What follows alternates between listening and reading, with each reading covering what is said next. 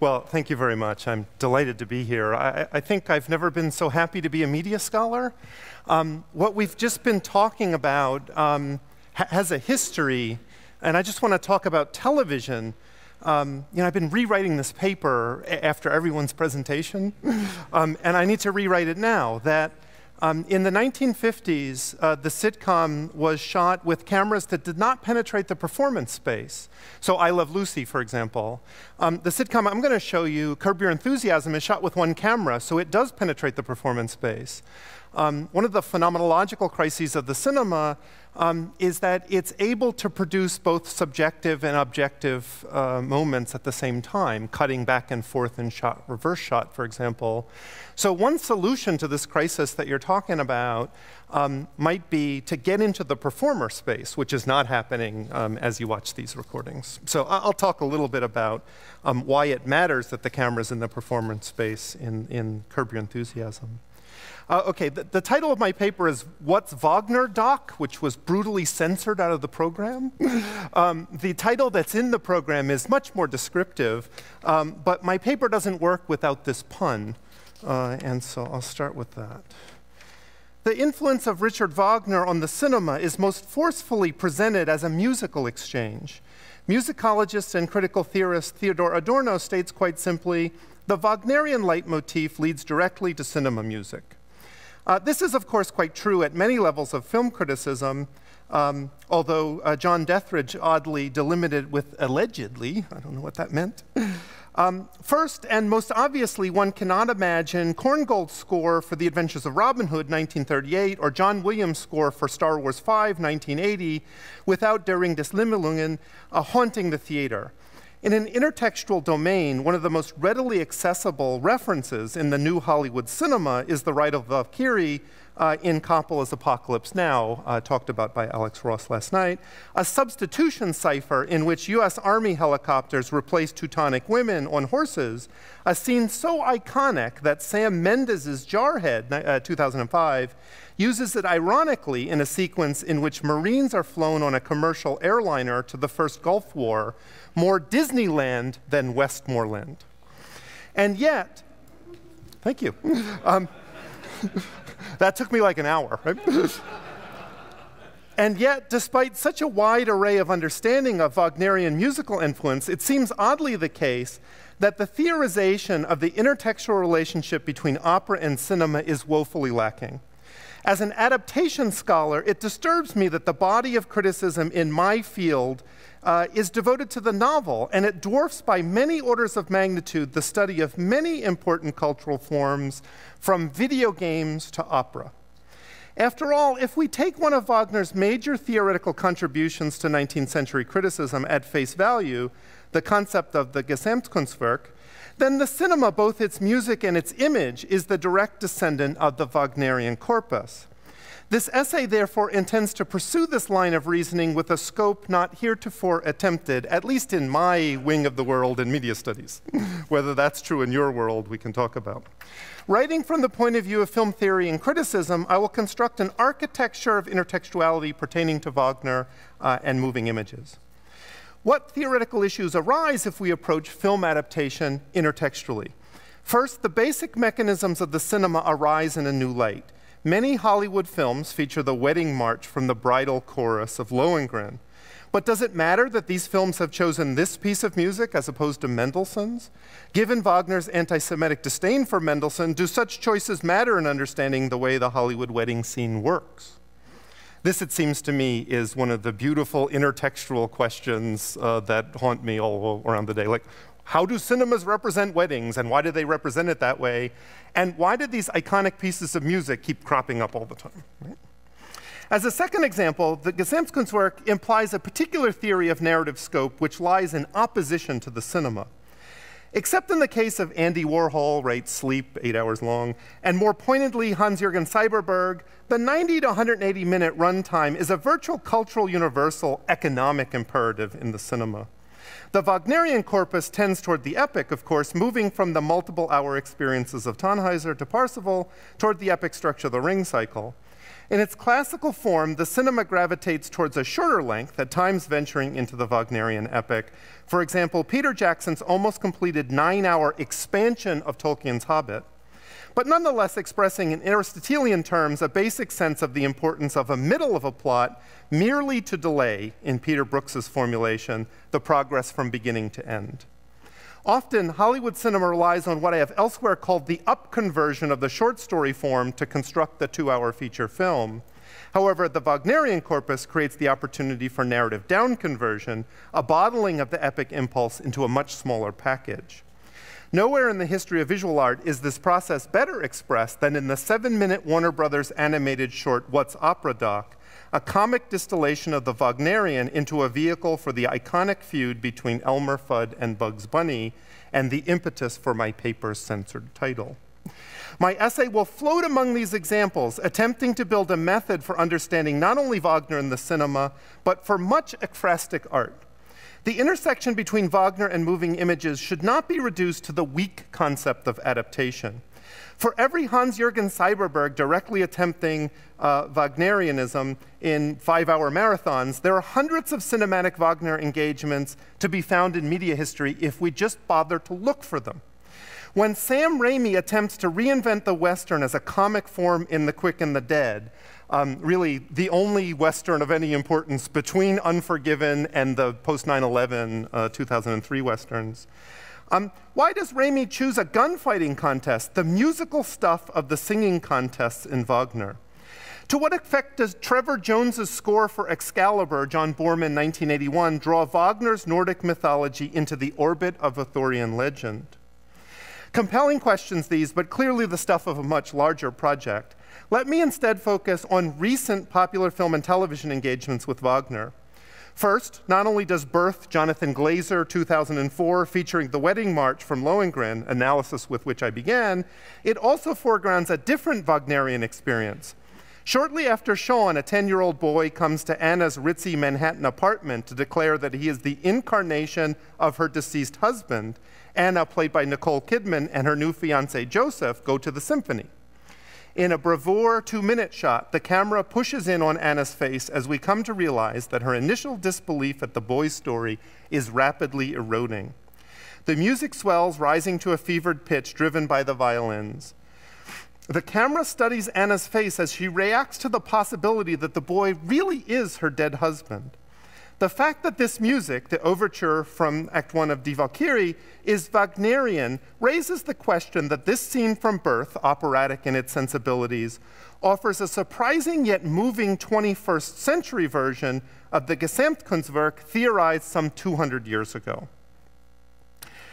In perhaps the most intriguing audiovisual use of Wagner to date, Larry David devotes an entire episode of his situation comedy Curb Your Enthusiasm, first aired in 2000 on HBO in the United States, airing to the present, telling the story of Christmas Day 1870, when Wagner arranged a surprise performance of the Siegfried Idyll for Cosima's birthday.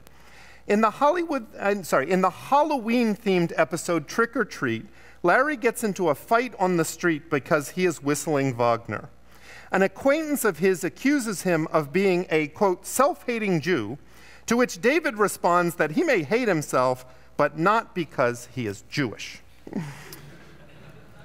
So let me show you this 2-minute sequence which begins this episode. No plot dynamics have occurred. They're here to watch the movie premiere of one of their friends in Los Angeles.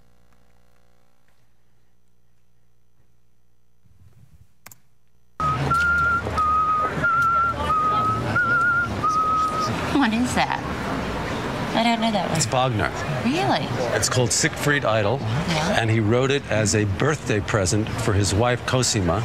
Really? She woke up in the morning, and she heard this beautiful music, and she came out on the landing, and he was conducting this orchestra. And it's so beautiful, so too. Romantic. Now, listen to this.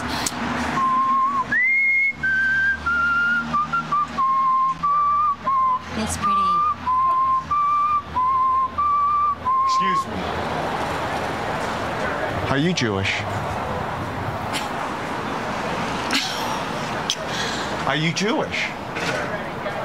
You want to check my penis? Okay. Huh? Is that what you want to do? My real question is, Yeah, what were is you your real whistling? question? Yeah, what were you whistling? Hello, Dolly? No, it's Wagner. Oh, was it? Yeah, You, it's a sir, major $100. I want to know what a Jew is whistling Wagner Do you for wanna when he was know? one of the great anti-Semites of the world. You know what you are? What am I? You're a self-loathing Jew. Am I? Oh, Well, yes, let me tell you yes, something. yes, yes. I do hate myself, Yeah. but it has nothing to do with being Jewish, okay? No, it doesn't have anything No, to it do doesn't, with Jews. yeah. As millions of Jews right. were taken to the concentration camps with Wagner being played in the background. You know- Yes, Hitler's favorite composer. Really? Yes. You know what? They got a mental asylum a couple of blocks not down. a mental I asylum. suggest, No. I suggest Where's you go your heritage? and check yourself Where's your in. Judaism? Millions Judaism, of years. where are you? Should have learned. Where are you, Instead, Judaism? you have this attitude Oh. that you're better. Yeah, they should put a what is muzzle on you. this? You're foaming at the mouth. Yeah, no.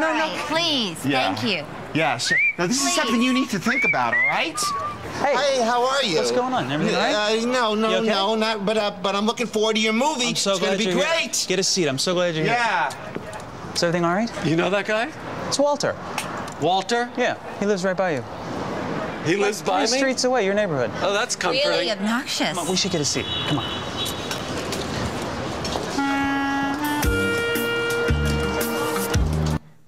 It's a golden rule that every Walter in cinema is a complete asshole. Okay. So there's a big digression here. I don't want to run over time, but think about what this scene would have looked like if it was filmed like Cannes Theater without penetrating the performance space. You need the over-the-shoulder two shots of Cheryl and Larry, and you certainly need the close-up of the crazy lunatic. Well, what Larry David believes is the crazy lunatic. Whether that's true or not, we'll talk about. Okay, so after several circumlocutions, such as his desire to play golf with his agent instead of spending time with his wife Cheryl on her birthday, David ends the episode on the lawn of this nemesis, awakening the man with a full orchestra blaring Wagner into the Tony neighborhood.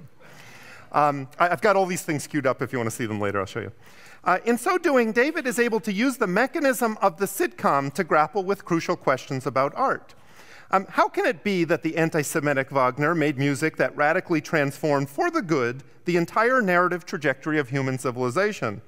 Implicitly, David's work raises an equally important question. What does it mean that the epic scope of 19th century tragic opera has been successfully housed in a 23-minute comedy?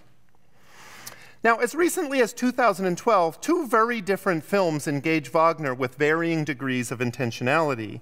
Last year, Joss Whedon's deconstruction of the teen horror film Cabin in the Woods finds teenagers in rural isolation discovering that they are being used as sacrificial pawns by scientists in order to keep the gods at bay. All hell breaks loose as the scientists lose control over their virginal sacrifice. Monsters escape their cages and the power of scientific culture collapses. Suddenly, the director appears on the screen for the first time in the film. Played by Sigourney Weaver, Ripley from Alien, the film achieves its greatest extrapolation away from the specifics of the slasher film toward the general functioning of narrative. The final girl of Ridley Scott's science fiction masterpiece tells the final girl of Cabin in the Woods to just die already. When she refuses, and a monster eats the director instead of the virgin, the gods triumph and return to wreak primitive havoc on industrial modernity. Here, the Cabin in the Woods reaches a Wagnerian level of mythic articulation. The last shot of the film features virginal Dana and the nerd Marty huddling together as the subterranean lab crumbles, and a huge arm of a titan stretches upward to the surface of the earth. The moment beautifully inverts Wagner's romantic celebration of human triumph in Götterdämmerung, wherein the petty bickering of the gods leads to their destruction, and the dawn of man is celebrated with the crumbling of Valhalla. At the end of the Cabin in the Woods, the obverse occurs, as the fall of technocratic man results in the rebirth of the primordial power of nature. The Cabin in the Woods thus beautifully transcends Carol Clover's interest in the cultural specifics of gender and modernity in the horror film, instead pointing towards a mythic understanding of the struggle between civilization and nature, one whose prime intertext is Richard Wagner. Most recently, In fact, in a film still playing in current release in movie theaters, Quentin Tarantino's Django Unchained hits the apex of its creativity when the German bounty hunter Schultz, played by Christoph Waltz, learns that the wife of his African-American apprentice Django, Jamie Foxx, is named Brunhilde, played by Kerry Washington. Django asks Schultz to tell him the German legend, since he as a slave has been denied access to such information.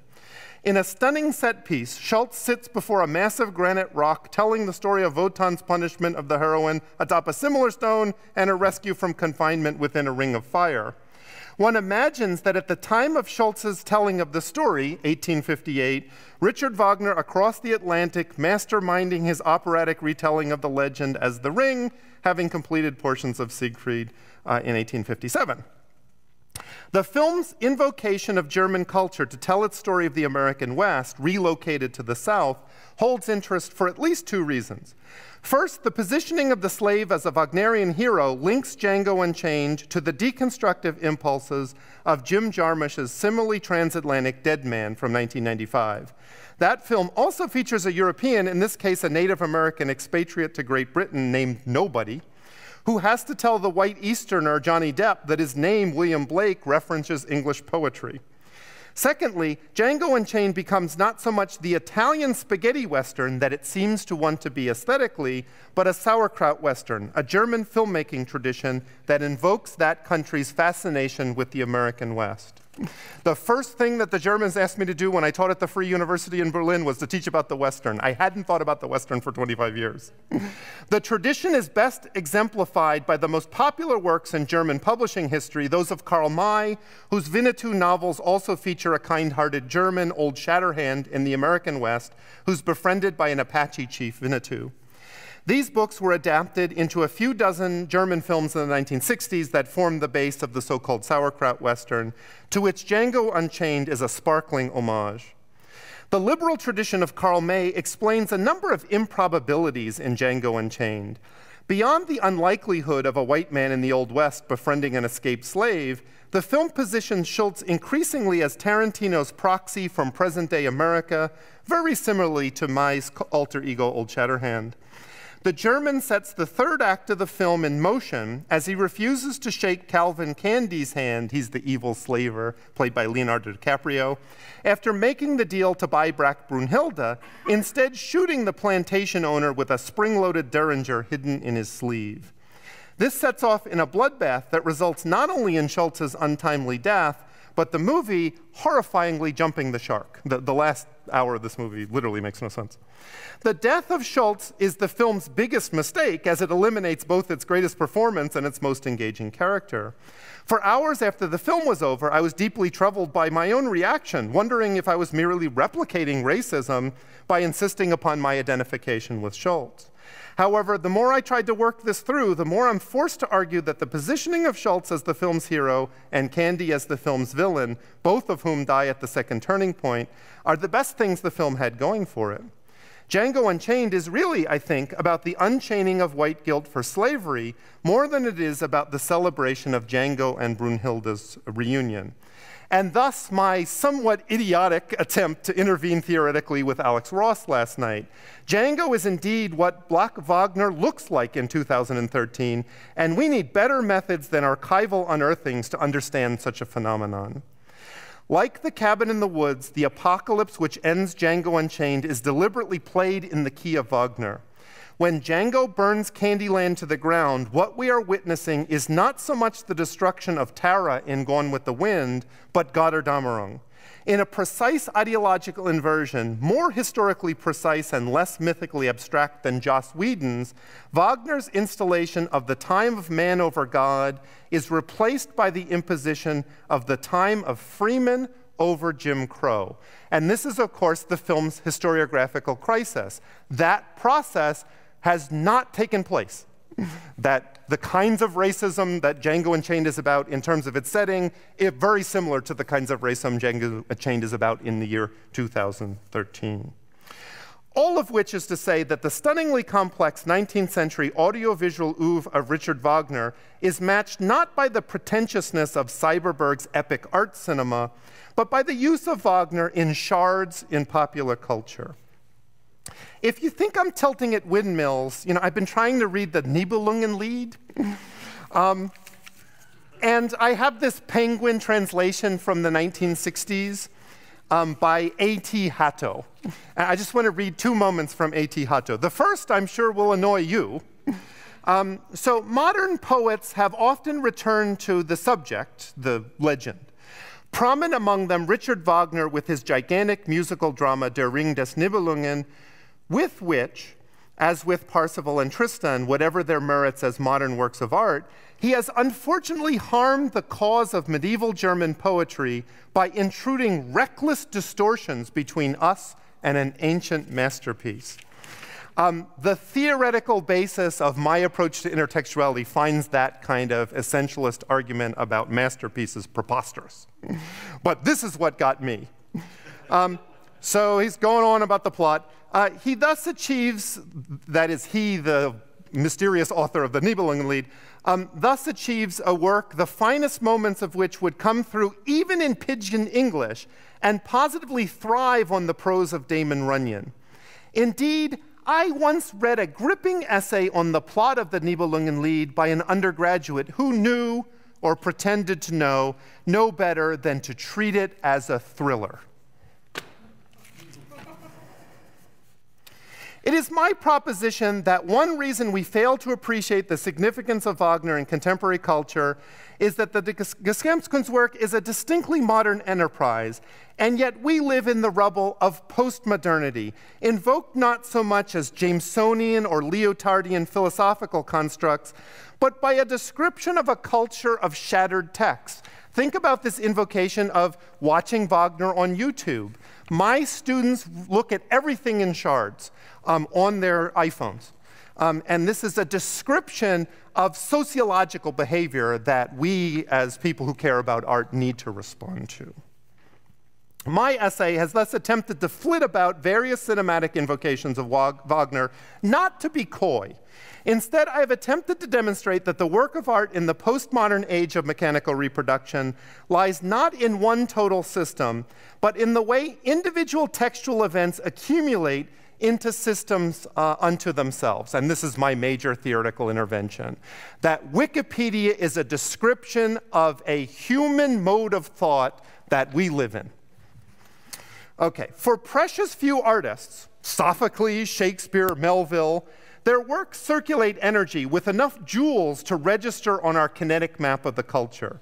Because of his ability to transform European myths of power and love into exquisitely beautiful and meaningful audiovisual works that continue to resonate into the second decade of the 21st century, Richard Wagner surely belongs in that pantheon, having influenced not just Tolkien and George Lucas, but American generic forms ranging across the animated cartoon, the situation comedy, and the slasher and blaxploitation films. The answer to my title's seemingly simple question, what's Wagner, Doc?, indeed strikes at the heart of understanding contemporary American popular culture. If thrillers be that stuff, I count myself proud to be the intellectual descendant of A.T. Hatto's abused undergraduate student. Thank you.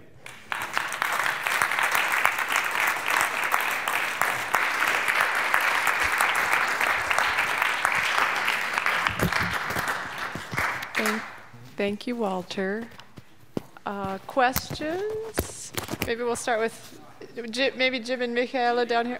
Oh, wait, no, here. We have to say something about the brutal censoring. I wanted to say, wonderful paper. I have to check the emails, but I had no intention of censoring your title. So I don't know. I checked, and it seemed like the proposal had that title, but it could be wrong. It just was a good rhetorical effect to talk about how beleaguered I was. But it was one of these things where the cool title was before the colon. All good things are before the colon, right? Thank you very much for that. It calls to mind, well, the public gets it in shards. I mean, and I'm thinking of advertising, television advertising, is that it was a commercial for Viagra. Have you seen that one? I've seen many commercials for Wagner. Okay. Well, that's another story. But a couple appears late to a Wagnerian sounding opera and you just hear the ending and they sit down and then they realize that it is the end, they stand up and applaud. And I mean, the references there, the intertextuality with Wagner or with what the public conceives of Wagner as being long and, well, enough said. Yeah. But I mean, there are other cases too, you know, in advertising, the Wagnerian singer who demolishes, you know, with this fresh breath or whatever, I don't know. I mean, my favorite book in literary studies is Pierre Bayard, How to Read Books, How to Talk About Books You've Never Read. And you just think about how most people would not know Wagner in any kind of holistic sense that you care about, but like from little snippets of things. Oh, that's Wagner. My students didn't know who Richard Wagner was, but I said, oh, what's opera doc? And they're like, oh, that guy, I get it. And those are just little sound bites. And then this must matter to you all, like, it must be the case that those little snippets, Wagner highlights, Wagner in the cinema, those CDs must sell much better than the, you know, complete Tannhäuser or something, right? I have to ask a little bit about how gesamt is this Kunstwerk really? Whether there is some kind of fragmentary character that you think is actually inherent in the original work in terms of the layers of sources. I mean, you quoted the Nibelungenlied, but obviously that it's only one source of many for the Ring. And the kind of layers of tellings and retellings that you see in almost every single Wagner work, if this is if this kind of fragmentary modern culture is actually in some way also an inheritance from Wagner, if you see it that way. Yeah, absolutely. I mean, the thing that I have with modernist criticism, which sees the kind of reconstruction of the text, say Ulysses and its reconstruction of the Odyssey, as somehow new, cannot possibly account for the way in which Sophocles is reconstructing Greek myth, the way Shakespeare is reconstructing Holinshed, and the way Wagner is reconstructing. So it is absolutely the case that a theory of intertextuality and shattering has a long prehistory that we ought to attend to. I was just trying to make a distinction between a kind of particular moment of modernity in the late 19th, the early 20th century, and our moment. That I'm not a technological determinist, but the encounter with Wikipedia indicates some kind of serious cultural shift that I think we need to attend to, particularly as people that teach artworks, because we tend to want to show them whole films and have them read whole novels. Moby Dick is the most important novel to me in the American 19th century. I used to have the students read it, and it destroyed all my classes. And so I just have them read one page, where Ishmael wakes up in bed with Queequeg, and everything I want to say about racism in the 19th century is literally presented on that page.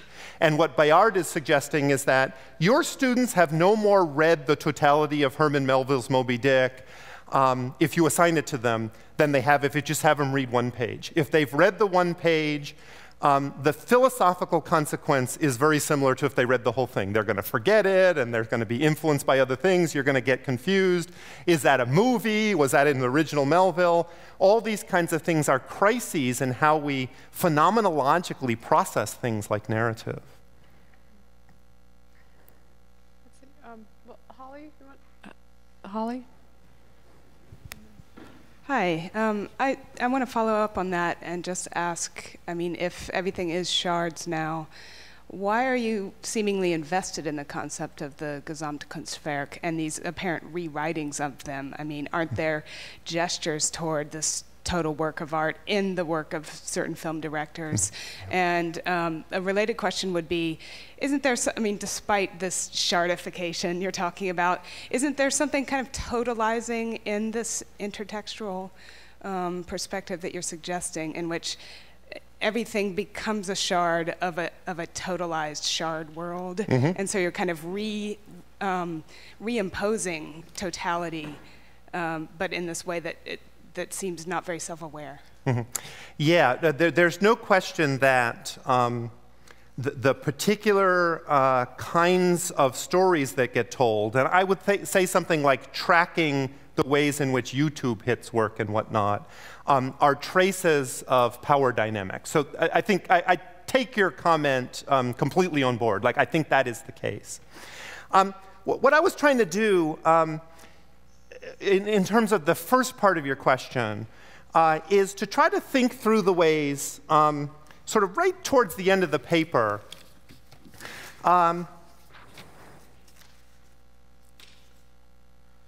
in which these kind of few artists seem to resonate across various kinds of historical contexts.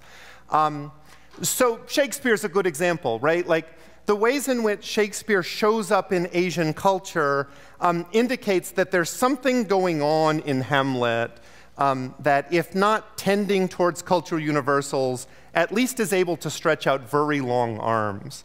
And I'm trying to make a middle ground intervention between what I think is a relatively abusive, what we call in film studies, auteurism, right? Like, these great artists make masterpieces. And the kind of abuses of the post-structural tradition, right? Like Foucault's author function, like it doesn't matter that Shakespeare was a real guy. There must be some middle ground where we notice that some artworks have long shelf lives because they seem to have a density or complexity that they keep popping up. And I think there's no question that Wagner's Ring is one of these things. And I think much of the comments that people have made over the last couple days have given pretty good evidence for this. And I would only make that intervention, that one is never on safe ground in the middle because there's always two sides attacking you. But I don't like this kind of thing. Richard Wagner is a genius, and we're going to study his masterpieces. But I don't want to be misconstrued as a post-structuralist, that I don't believe in intention and blah, blah, blah. There must be some kind of middle ground that sees artworks as proceeding from acts of consciousness, but then those sites of consciousness completely lose control of what's going on.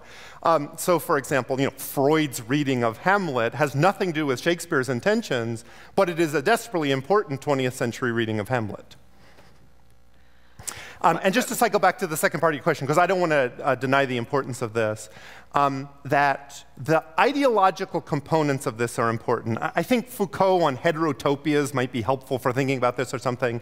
But the place that it came up, I tried to put this in, and I had no idea how to do it. Alex Ross talked about Birth of a Nation last night. In Django Unchained, there's a reconstruction of the Rite of Valkyries from A Birth of a Nation, but it becomes a comic farce. And so I think this is an example of how this particular thread, like, Tarantino is no big friend of leftist academics or something, and yet despite that, he's produced a solution to what is essentially the crisis of Birth of a Nation, which is it's so damn racist, how can we get beyond the ideological significance to see the aesthetic significance? So by rendering the Birth of a Nation sequence not in a kind of clearly misunderstandable way like in Apocalypse Now, like my students think Apocalypse Now is a rousing war film or something, right? So whatever irony is there is not particularly stable. That's the failure of modernism. That I think what Tarantino is able to do with the Rite of the Valkyrie scene in his film, they put on bags because they haven't invented the Klan helmets yet, and they can't see and they fall off the horses. It's just a disaster. It really is a punch at this kind of aesthetic and ideological confluence that is the Birth of a Nation. And I think it's actually one of the most successful moments in the movie. For a movie that ends with horrifying violence, people were rolling in the aisles at this moment. It's really the biggest laugh moment in that film. We're behind. We're going to take one more question. Alex? And do you want to start us out?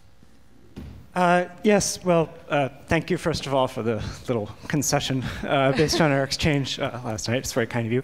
But yeah, I was very happy that you brought up Django Unchained. I was actually hoping that someone would ask me about it last night, the question period. I thought of including it in my paper, but I was discussing African-American Wagnerism, and Quentin Tarantino is not, in fact, actually an African-American person, so he doesn't quite belong in that discussion, and I was focusing on the period of the late 19th century during the high point of international Wagnerism, wondering what was going on with this very little discussed zone of African Americans engaging with Wagner. But yeah, the movie is really fascinating. I actually heard about it A year ago, my partner is involved in the film business and has worked with the actress Kerry Washington, and said to me one day that Kerry was going to be had a new role in the Tarantino movie as Broomhilda, and I said, "She's doing what?" and so I've been following this project and was fascinated to see the movie. He doesn't use Wagner and he doesn't mention Wagner, so actually the mass audience could sit through this entire experience and have absolutely no conception that Wagner is involved, which sort of puts it in a somewhat different category from all the movies and TV shows and so on that explicitly make reference to Wagner. But he does sort of use this Wagnerian material, I think, in a really smart and striking way that shows some pretty deep historical awareness of Germans in America in the 19th century as well, because I very briefly mentioned in my talk last night Karl Schurz, and there were a number of other liberals, sort of 1848 revolutionaries who fled and came to America, many German soldiers who fought in the Union Army, who were involved in the abolition movement. There was Otto Wesendonck's brother, Hugo Wesendonck, who was an 1848 liberal who came over, who ended up being tremendously successful in the life insurance business. If you go to Union Square in New York, on the north side of Union Square, what is now the W Hotel was built as the headquarters of Wesendonck's insurance company, the Guardian Life Insurance Company, after his death. That's sort of beside the point. So there's this, modern audiences would look at this and find it, well, what could be more absurd than a black guy and a German guy hanging out? But there is a kind of historical truth to that connection, and then. Yes, this amazing narrative that Schultz gives based on the story of Brunhilde on the Rock, and what I read in the media was that Christoph Waltz, the actor, took Tarantino to see Die Walküre in Los Angeles, the Achim Freyer production. And I guess the story of Django Unchained was already brewing in Tarantino's mind, and he was very struck by the similarities and ended up inserting this dialogue into the film. So no, I think you bring up some really interesting larger questions about these contemporary sort of illusory or fragmentary appearances of Wagner, detached somewhat from the subject. But the final point I make is, of course, Wagner's, the loss of control that you talk about, that's very important. Wagner becoming detached from the intentionality, from the consciousness of the creator happened very early. It happened in 1861 with the publication of Baudelaire's essay on Tannhäuser, a brilliant engagement with the work that is really drifting somewhat far away from what Wagner seems to have been concerned with, and the correspondence between them is fascinating, because I think Wagner didn't quite know what to make of where Baudelaire was going with this analysis of the opera. And I think this is something that Wagner scholars have been engaging with for a long time. What is this quote-unquote Wagner that who multiplies and goes in every direction from the original creator? Yeah.